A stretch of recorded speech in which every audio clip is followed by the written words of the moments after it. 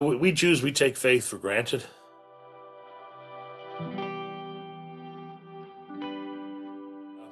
It's not a question of do you believe or not believe. The question is, now that you believe, what are you going to do?